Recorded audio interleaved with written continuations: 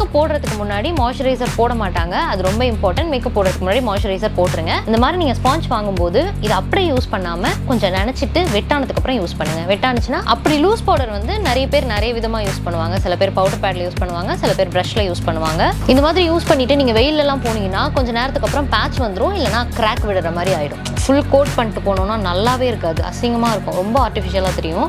Makeup ஃபுல்லாக finish ஆயிடுச்சு. என்னோட ஃபேஸ் பார்க்கும்போதே உங்களுக்கு தெரிஞ்சிருக்கும் என்னென்னலாம் நம்ம வந்து மேக்கப்பில் மிஸ்டேக் பண்ணுறோம். பிகினர்ஸ்க்கு இது கண்டிப்பாக ரொம்ப யூஸ்ஃபுல்லான வீடியோவாக இருக்கும்.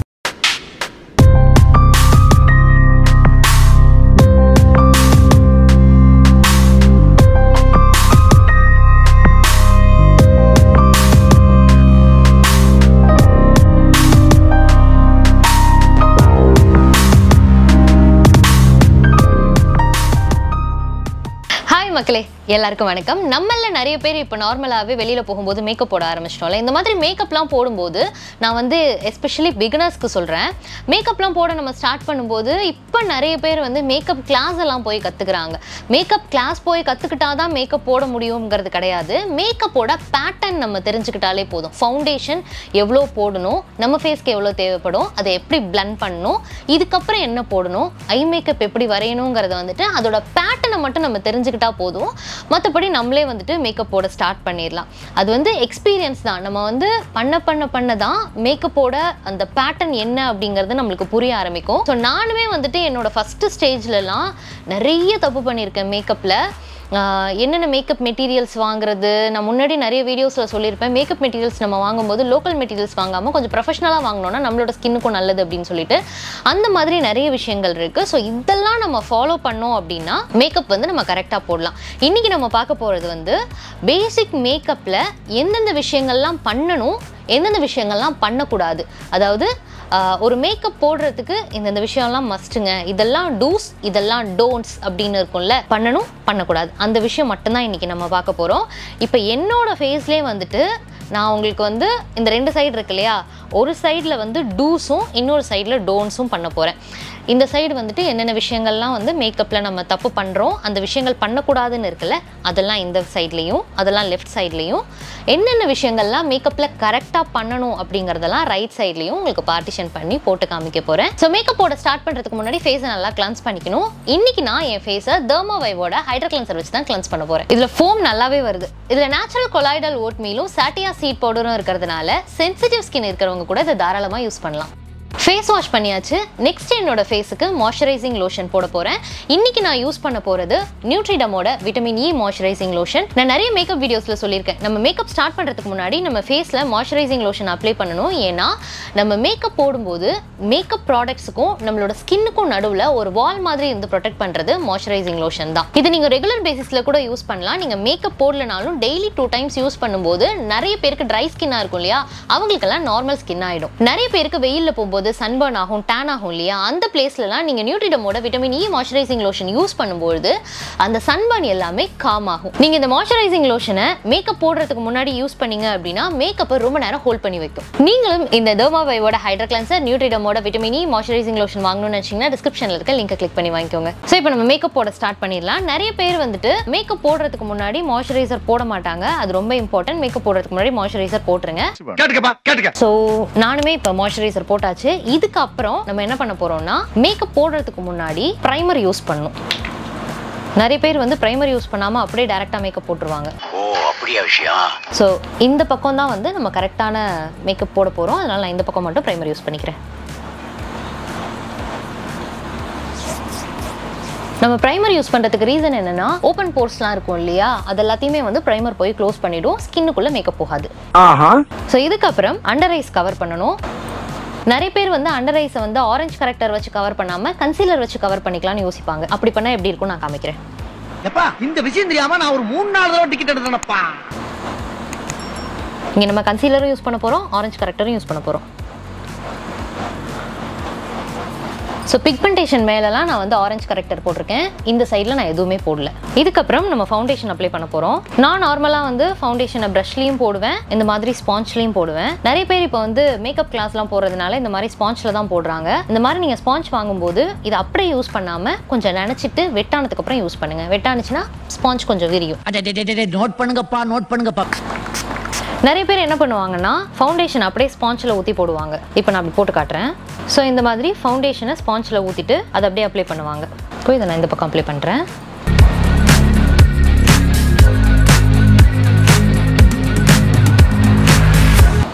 இப்படி நம்ம அப்ளை பண்ணும்போது என்ன ஆகும்னா, ஃபர்ஸ்ட் நம்ம நிறைய ஃபவுண்டேஷன் ஊற்றிருப்போம் இல்லையா, எந்தெந்த பிளேஸ்லலாம் ஃபர்ஸ்ட் வைக்கிறோமோ அந்த பிளேஸ்ல மட்டும் நிறைய ஃபவுண்டேஷன் போயிடும். கடைசியாக வைக்கிற பிளேஸ்ல வந்து ஃபவுண்டேஷனே நம்மளுக்கு இருக்காது. இப்போ பார்த்தாலே உங்களுக்கு தெரியும். ப்ளஸ் நம்ம வந்து ஆரஞ்சு கரெக்டாக போடாததுனால கண்ணுக்கு கீழே இருக்கிற கருவளையமும் கரெக்டாக தெரியும்.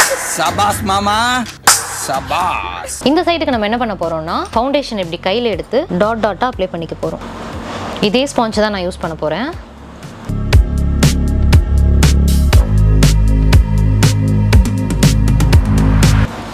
இப்போ நார்மலாக உங்களுக்கு பார்க்கும்போதே வித்தியாசம் தெரியும். இந்த இடம் ஒரு மாதிரி பிளாக்காக இருக்கும். இந்த சைடு வந்துட்டு நம்ம ப்ரைமர் போட்டதுனால ஃபவுண்டேஷனோட ஒரிஜினல் ஷேடு வந்து நம்மளுக்கு தெரியும். அண்ட் இந்த பக்கம் யூஸ் பண்ண அளவுக்கு ஃபவுண்டேஷன் நான் இந்த பக்கம் யூஸ் பண்ணல, விட கம்மியாக தான் யூஸ் பண்ணேன். ஸோ ஃபவுண்டேஷனோட ஷேடே உங்களுக்கு கரெக்டான டோன் உங்களுக்கு தெரியும். பாருங்கள், கொஞ்சம் பிரைட்டாக இருக்கும். இன்னும் நம்ம கன்சீல் பண்ணல. இதுக்கு மேலே நம்ம கன்சீல் பண்ண போகிறோம். நிறைய பேர் கன்சீலர் எப்படி யூஸ் பண்ணுறாங்க அப்படின்னா, அண்டர் ஐஸில் இப்படி வச்சு இப்படி ஃபுல்லாக இழுத்துருவாங்க. இப்படி தான் கன்சீலர் வந்து யூஸ் பண்ணுவாங்க. ஐயோ. ஆனால் கன்சீலர் எப்படி யூஸ் பண்ணணும்னா, ஐஸோட under inner corner, outer corner, இவ்வளோ தான் நம்ம கன்சீலரே யூஸ் பண்ணணும். இதையுமே நான் இந்த ஸ்பாஞ்ச் வச்சு பிளெண்ட் பண்ணிக்கிறேன். ஃபர்ஸ்ட் இந்த பக்கம் உங்களுக்கு பிளெண்ட் பண்ணி காமிக்கிறேன்.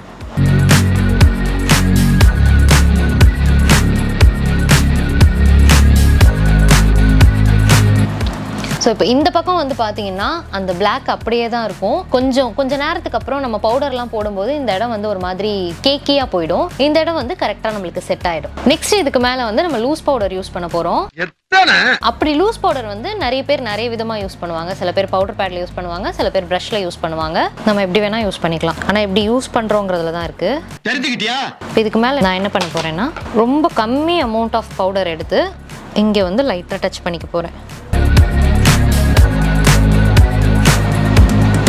இதுக்கு மேலே நல்ல லார்ஜ் ப்ரஷ் வச்சு எக்ஸ்ட்ரா பவுடர் எல்லாம் எடுத்துருங்க. ஸோ இப்படி எக்ஸ்ட்ரா பவுடர் எடுக்கும்போதே ஃபேஸ் ஃபுல்லாக வந்து பவுடர் அப்ளை ஆகிடும். பட் இன்னும் சில பேர் என்ன பண்ணுவாங்கன்னா, பவுடர் பேட் வச்சு ஃபுல் ஃபேஸுக்கும் வெள்ளையடிச்ச மாதிரி பண்ணிடுவாங்க.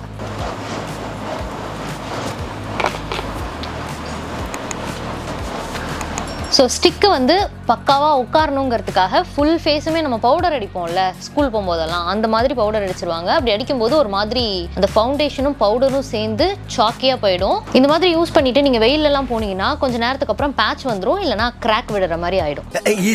ஸோ இதெல்லாம் மேஜர் மிஸ்டேக் நம்ம ஃபவுண்டேஷனில் பண்ணுறது. இதுக்கப்புறம் நிறைய பேர் வந்து ஐஷேடோ போடும்போது பிங்க் கலர் தான் சூஸ் பண்ணுவோம். பட் பிங்க் கலர் சூஸ் பண்ணாமல் நீங்கள் நியூட் ஷேட் சூஸ் பண்ணீங்க அப்படின்னா நீங்கள் வந்து ஐஷேடோ போட கற்றுக்கும் போது கரெக்டாக இருக்கும். பிங்க் ஷேட் யூஸ் பண்ண எப்படி இருக்கும், நியூட் ஷேட் யூஸ் பண்ணா எப்படி இருக்கும் நான் சொல்றேன். பிங்க் ஷேடுக்கு பதிலா நான் இந்த இடத்துல வந்துட்டு ரெண்டு ஷேடையுமே மிக்ஸ் பண்ணிக்கிறேன். ஏன்னா இதுல என்கிட்ட பிங்க் இல்லை. ஸோ பிங்க் ஷேட் யூஸ் பண்ணும்போது நிறைய பேர் என்ன பண்ணுவாங்கன்னா, இங்கேருந்து இப்படியே அடிச்சு விட்ருவாங்க. இந்த மாதிரி ஃபுல்லாக கோட் பண்ணிடுவாங்க. அப்படி ஃபுல்லாக கோட் பண்ணோன்னா எப்படி இருக்கும்னா, நேரம் ஆக ஆக வேர்க்க வேர்க்க அது இன்னும் வந்து நம்மளுக்கு பிரைட்டாக தெரியும். தண்ணி படப்பட இன்னும் கொஞ்சம் பிரைட்டாக தெரியும். கண்ணே ஒரு மாதிரி ஷேப்பே இல்லாமல் ஒரு மாதிரி பவுடர் அள்ளி தெளிச்ச மாதிரி இருக்கும். இந்த மாதிரி நம்ம ஐஷேடோ யூஸ் பண்ணக்கூடாது. இந்த மாதிரி பிங்க் ஷேடோ இல்லை ரெட் ஷேடுக்கு பதிலாக இந்த மாதிரி நியூட் கலர்ஸ் போயிடுறது நல்லது. அப்படி ஐஷேடோ யூஸ் பண்ணும்போது ஃபர்ஸ்ட் க்ரீஸ் யூஸ் பண்ணிட்டு அதுக்கு மேலே அந்த டார்க் ஷேட் வந்து நீங்கள் யூஸ் பண்ணுங்க. க்ரீஸ்க்கு வந்துட்டு நான் இந்த கலர் யூஸ் பண்ணுறேன். ஸோ நல்லா பிளெண்ட் பண்ணிக்கோங்க. அண்ட் இதுக்கு மேலே கொஞ்சம் டார்க் ஷேட். நம்ம எப்போவுமே இன்னர் கார்னரில் வந்து பயங்கர டார்க் ஷேட் கொடுக்கவே கூடாது. நம்ம ஐஸோட இன்னர் கார்னருங்கிறது வந்துட்டு லைட் கலர்ஸ் கொடுக்கறதுக்கானது, அப்படி இல்லைன்னா கிளிட்டர் கலர்ஸ் கொடுக்கறதுக்கானது. ஸோ இன்னர் கார்னரில் நம்ம லைட்டாக ஒரு ஒயிட் ஷேடோ இல்லை கிளிட்டர்ஸோ ஏதாவது ஒன்று கொடுத்துக்கலாம். நீங்கள் ஈவெண்ட்ஸ், பார்ட்டிஸ், ஃபங்க்ஷன்ஸ் அந்த மாதிரி போகிற மாதிரி இருந்தால் நீங்கள் கிளிட்டர்ஸ் கொடுத்துக்கலாம். இல்லை normal மேக்கப்னா normal plain white colour கொடுத்துக்கலாம். ஸோ ஐ ஷேடோ உங்களுக்கு டிஃப்ரென்ஸ் தெரியுதா? பார்த்தாலே தெரிகிறது. இதுக்கப்புறம் நிறைய பேர் பண்ற பெரிய மிஸ்டேக் என்னன்னு பாத்தீங்கன்னா, ஐப்ரோஸ் வரையிறது. இப்போ இன்ஸ்டாகிராம்லலாம் நிறைய அந்த ஆர்டிஃபிஷியல் ஐப்ரோஸ் எல்லாருமே வந்து வரைய ஆரம்பிச்சிட்டாங்க. அது எப்படி இருக்கும்னு நான் வரைஞ்சு காமிக்கிறேன் உங்களுக்கு. பர்ஃபெக்ட் ஷேப் வரணுங்கிறதுக்காக அந்த மாதிரி வரைவாங்க. ஸோ இந்த பக்கம் உங்களுக்கு நான் வரைஞ்சு காமிக்கிறேன். நம்மளோட ஐப்ரோ ஷேப் என்னவோ அதே ஷேப்புக்கு தான் வரைவாங்க. இப்படி ஃபுல்லாக கவர் பண்ணிடுவாங்க. கடைசியாக அவங்க பண்ணுற பெரிய மிஸ்டேக் என்னென்னா ஷேப் கொடுக்குறேன் அப்படின்னு சொல்லிட்டு ஃப்ரண்ட்லேயுமே பயங்கரமாக டார்க் பண்ணிடுவாங்க. இப்படி பார்க்குறதுக்கு நம்மளுக்கு அழகாக இருக்கும். ஆனால் இந்த மாதிரி போட்டு போனால் நம்ம அந்த ட்ராமாஸ்லாம் பண்ணுவாங்கள்ல, ஸ்டேஜ் ட்ராமாஸ்லாம் பண்ணுவாங்கள்ல பழைய காலத்துலலாம், அந்த மாதிரி உள்ளவங்க தான் இந்த மாதிரி போடுவாங்க. இப்போ இருக்கிற சுச்சுவேஷனில் நம்ம நார்மலாக வெளியில் போகிறதுக்கு மேக்கப் போடும்போது இந்த மாதிரி வந்து ஃபுல் கோட் பண்ணிட்டு போனோம்னா நல்லாவே இருக்காது. அதுக்கு நம்ம என்ன பண்ணோம்னா, உங்களோட ஐ லைன்ஸ் இருக்குல்ல, அப்பர் அண்ட் லோயர் லைன்ஸ், இதை அப்படியே லைட்டாக அப்படி தூக்கி விட்டுருங்க. இப்போ நம்மள பல பேர் வந்து ஐப்ரோஸ்லாம் எடுக்கிறோம், த்ரெட்டிங்லாம் பண்ணுறோம்ல, அப்போ அந்த லைன்ஸ் வந்து கரெக்டாக தெரியும் நம்மளுக்கு. அதே மாதிரி அப்பர் லைன்ஸ்லேயும் அவ்வளோதான். இப்போ எக்ஸ்ட்ராவாக உங்களுக்கு இந்த இடத்துலலாம் எனக்கு முடி இல்லாத மாதிரி இருக்குன்னா அங்கே மட்டும் நீங்கள் கவர் பண்ணிக்கலாம். அண்ட் இந்த ஃப்ரண்ட் போர்ஷனில் எப்போவுமே லைட் கலர்ஸ் கொடுங்க.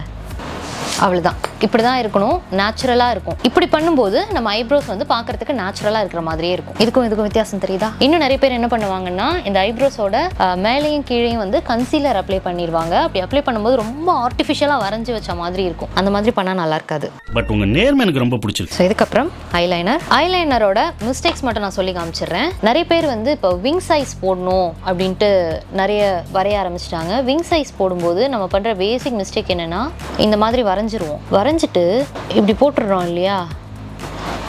ஸோ இந்த மாதிரி விங் சைஸ் வரைஞ்சிருவோம். ரெண்டு விஷயம் இதில் நம்ம கவனிக்கணும். இந்த மாதிரி விங் சைஸ் வந்து எல்லாரோட ஃபேஸ்க்கும் செட் ஆகாது. இது ஃபர்ஸ்ட் விஷயம். ரெண்டாவது விஷயம் வந்து, இந்த மாதிரி விங்ஸ் வரைஞ்சிட்டு இன்னொரு கண்ணுக்கும் நம்ம கரெக்டாக அதே சைஸில் அதே ஷேப்பில் வரைவோமானா வரைய மாட்டோம். கொஞ்சம் ஏற இறங்க போயிடும். இதில் ஜாஸ்தி ஆயிடுச்சுன்னு இதில் அதிகப்படுத்துவோம், இதில் ஜாஸ்தி ஆயிடுச்சுன்னு இதில் அதிகப்படுத்துவோம். அதுக்கு நம்ம என்ன பண்ணோம்னா, நம்மளோட ஐ என்ன ஷேப் இருக்குன்னு பாருங்க. உங்கள் ஐ என்ன ஷேப் இருக்கோ அந்த ஷேப்புக்கு ஃபர்ஸ்ட் வரைஞ்சிக்கிட்டு, அதுக்கப்புறம் ஒருவேளை நம்ம ஐஸ் வந்து கீழே ஷேப் கம்மியாக இருந்துச்சுன்னா கீழேயோ இல்லை மேலேயோ இந்த இடத்துல மட்டும் நம்ம அட்ஜஸ்ட் பண்ணா போதும். ஐஸ் வந்து அழகா வந்துரும். கத்துக்கணும் ஐயா, கத்துக்கணும். ஸோ அவ்வளோதான்.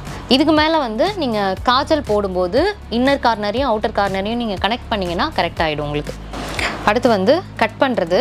நோஸ் கட் நிறைய பேர் எப்படி பண்ணுவாங்க அப்படின்னா, இப்படி கட் பண்ணிவிட்டு ஃபுல்லாக இழுத்து விட்ருவாங்க கீழே. அது ரொம்ப ஆர்டிஃபிஷியலாக இருக்கும் நம்மளுக்கு பார்த்தோன்னா. பட் நோஸ் கட் எப்படி பண்ணணும் அப்படின்னா, லைட்டாக இந்த இடத்துல மட்டும் ஒரு சின்ன ஸ்ட்ரெச் மாதிரி கொடுத்துட்டு அப்படியே தேய்ச்சி விட்டுருங்க. அது வந்து கீழேயும் இறங்கக்கூடாது. அவ்வளோதான். அப்படி பட்டும் படாமல் ஒரு மாதிரி ஷேடோ மாதிரி இருக்கணும். அப்போ தான் நம்மளுக்கு கரெக்டாக இருக்கும். இந்த மாதிரி ஃபுல்லாக நீங்கள் அந்த ட்ரையாங்கிள் ஷேப்புக்கு கொடுத்துட்டீங்க அப்படின்னா அது அசிங்கமாக இருக்கும் பார்க்குறதுக்கு.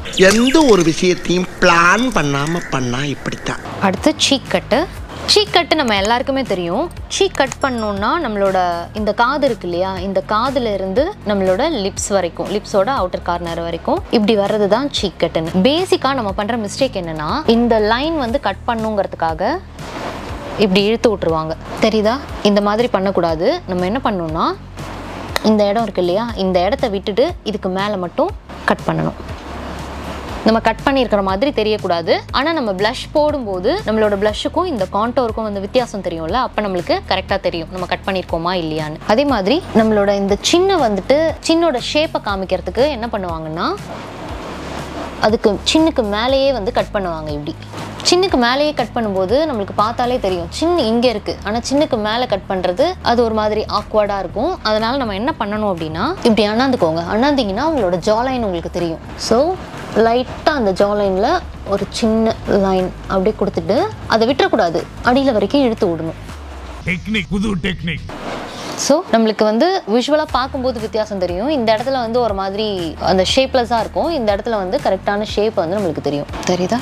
அண்ட் இதுக்கு மேலே நிறைய பேர் பண்ணுற மிஸ்டேக், ஒரு காமெடியில் கூட வரும், கோவை சரலாமா காமெடியில், என்னது இது ரோஷு அப்படின்லாம் சொல்லுவாங்கல்ல, அந்த மாதிரி புதுசாக மேக்கப் போடுறவங்களுக்கு வந்துட்டு இப்படி சிரிக்க வைப்பாங்க. சிரிங்க அப்படின்னு சொல்லுவாங்க. சிரிச்ச உடனே நம்மளோட அந்த கண்ணம் தெரியும்ல, அந்த கண்ணத்து மேலே வந்து இப்படி ரோஸை வந்து அடிச்சு விட்ருவாங்க. இப்படி அடிக்கும்போது அது ஒரு மாதிரி அப்படியே அடிக்கும் நம்ம சிரிக்கும் போது. பட் நம்மளுக்கு ப்ளஷ் வந்து கரெக்டாக எப்படி போடணும் அப்படின்னா, நம்ம அந்த கான்டோர் போட்டிருக்கோம் இல்லையா, அந்த கான்டோருக்கு ஒரு ஸ்டெப் மேலே நம்மளோட சீக்கை வந்து லிஃப்ட் பண்ணுற மாதிரி போடுங்க.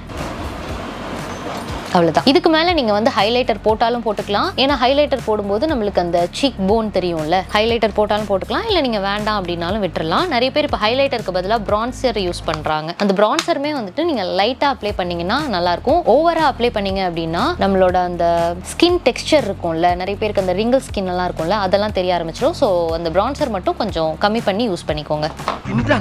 ஸோ ஃபைனலாக வந்துட்டு லிப்ஸ்டிக் போட்டு நம்ம ஃபினிஷ் பண்ணுவோம் இல்லையா. லிப்ஸ்டிக்கில் நம்ம பண்ணுற மேஜர் மிஸ்டேக் என்னன்னா, இது வந்து லிக்விட் லிப்ஸ்டிக்காக இருக்கட்டும் இல்லை நார்மல் லிப்ஸ்டிக்காக இருக்கட்டும், நம்ம வந்து இந்த லிப் லைனர் போடாமல் போடுவோம். பேசிக்காக நீங்கள் வந்து பிகினராக இருந்தீங்க அப்படின்னா லிப் லைனர் போட்டுட்டு அதுக்கு மேலே லிப்ஸ்டிக் போடுங்க. எனக்கு பழகிட்டு அப்படிங்கிறதுனால நான் லிப்ஸ்டிக்கே கூட லிப் லைனராக போடுவேன். லிப் லைனராக போட்டுட்டு அதுக்கு மேலே வந்து லிப்ஸ்டிக் ஆட் பண்ணிப்பேன். செகண்ட் திங் வந்துட்டு போட்டு அப்படியே அடிக்கக்கூடாது, லைட்டாக போட்டுட்டு அதை அப்படியே வந்து மர்ஜ் பண்ணுங்க. நிறைய பேர் பண்ணுற மிஸ்டேக் நான் சொல்கிறேன்.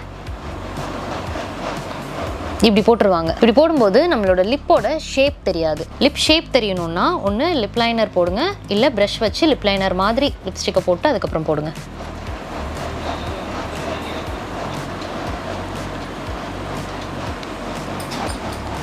ஸோ இதுக்கும் உங்களுக்கு நான் வித்தியாசம் தெரியும்னு நினைக்கிறேன். மேக்கப் ஃபுல்லாக ஃபினிஷ் ஆகிடுச்சு. என்னோட ஃபேஸ் பார்க்கும்போதே உங்களுக்கு தெரிஞ்சிருக்கும் என்னென்னலாம் நம்ம வந்து மேக்கப்பில் மிஸ்டேக் பண்ணுறோம். பக்காவான ஒரு பர்ஃபெக்ட் நேச்சுரல் லுக் மேக்கப் வந்து எப்படி போடணும் அப்படிங்கிறதுமே. பேசிக்காக மேக்கப்னா என்னென்னா நம்ம மேக்கப் பண்ணதுக்கு அப்புறமும் நம்மளோட லுக்கு வந்துட்டு கொஞ்சம் நேச்சுரலாக இருக்கிற மாதிரி தெரியணும். அண்ட் நம்ம ஃபேஸுக்குன்னு சில ஃபீச்சர்ஸ் இருக்குங்க. கண்ணு வந்து ஒவ்வொருத்தவங்களுக்கும் ஒரு மாதிரி இருக்கும். ஜாலைன் ஒருத்தவங்களுக்கும் ஒரு மாதிரி இருக்கும். அந்த ஃபீச்சர்ஸோடையே வந்து மேக்கப் நம்ம கொண்டு போயிடணும். எக்ஸ்ட்ரா நம்ம ஓவராக வந்து வரைஞ்சு அதை வந்து ஓவர் கிரியேட் பண்ணோம் அப்படின்னா அது நம்மளோட ஃபேஸை இன்னும் கொஞ்சம் ஆக்வர்டாக காமிக்கும். ஸோ இதுதான் மேக்கப்போட பேட்டர்ன். நீங்களும் ட்ரை பண்ணி பார்த்துட்டு உங்களுக்கு இது எப்படி இருந்துச்சு அப்படிங்கிறத கமெண்ட் செக்ஷனில் கமெண்ட் பண்ணுங்க. இந்த வீடியோ உங்களுக்கு பிடிச்சிருக்கும்னு நினைக்கிறேன். பிகினர்ஸ்க்கு இது கண்டிப்பாக ரொம்ப யூஸ்ஃபுல்லான வீடியோவாக இருக்கும். அண்ட் நான் முன்னாடியே சொன்ன மாதிரி Dermavive Hydra cleanser and Neutriderm vitamin E moisturising lotion நீங்கள் வாங்கணும்னு நினச்சிங்கன்னா டிஸ்கிரிப்ஷனில் இருக்க லிங்கை கிளிக் பண்ணி வாங்கிக்கோங்க. அண்ட் இதே மாதிரி இன்னும் நிறைய சூப்பரான டிஃப்ரெண்டான வீடியோஸ் எல்லாமே ஹேமா ஸ்டைலில் வந்துச்சு. நீங்கள் பார்க்கணும்னா என்ன பண்ணும்? Keep supporting Hema style. Okay, by.